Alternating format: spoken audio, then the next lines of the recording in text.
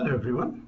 In this video I will be discussing the second learning objective of this chapter, the major qualitative research orientations. There are four orientations we will be discussing: phenomenology, ethnography, grounded theory, and case studies.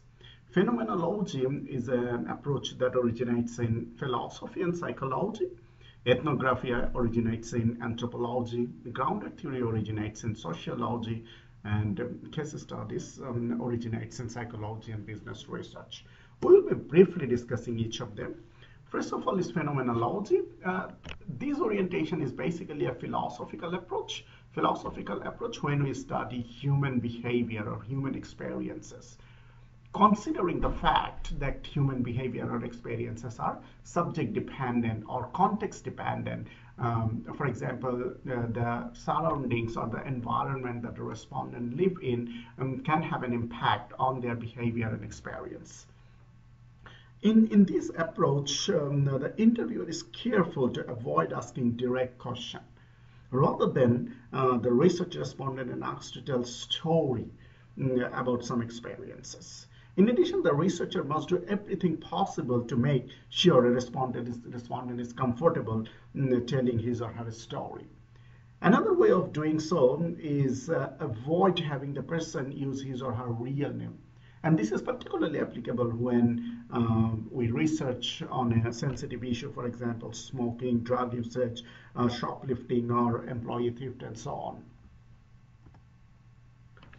Then ethnography. Ethnography is a qualitative research orientation where we study cultures by becoming intimately involved with a particular culture. Now, culture can be a broad culture, for example, US culture, or can be a narrow culture, for example, organizational culture.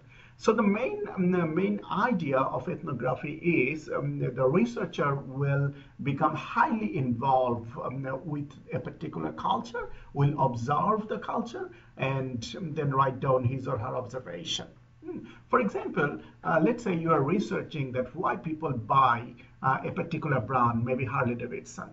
So if you follow ethnography approach, then you will merge, or you will highly involve with a group that uses this particular brand. Probably you yourself start using the brand and then merge with the group that use the similar brand. Then observe them or ask them questions, and then use or summarize these responses to address your research objective. Then grounded theory. Grounded theory is an approach where researcher poses questions about information provided by respondents. That means generally what we do, we researcher ask questions to respondents. In grounded theory, a researcher first of all asks questions to respondents, get their responses, and then keep asking questions to himself or herself to understand the research phenomena more clearly.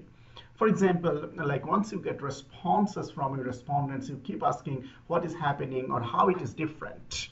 For example, once a researcher was given a responsibility to find out that whether a sales team of a particular organization is as effective as it previously was.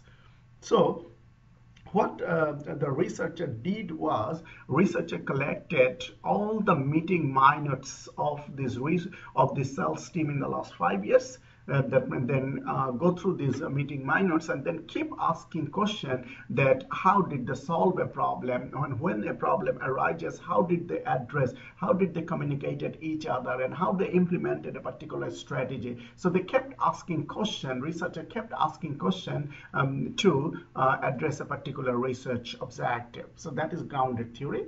And last of all, case studies. All of you understand that case study is a documented history of a particular person, group, organization, or event. And this is particularly useful in business. That means when a business problem or a business research issue arises, researcher will try to find out how these certain issues were addressed by organizations in the previous time, and try to relate their strategy or their findings to the current problem.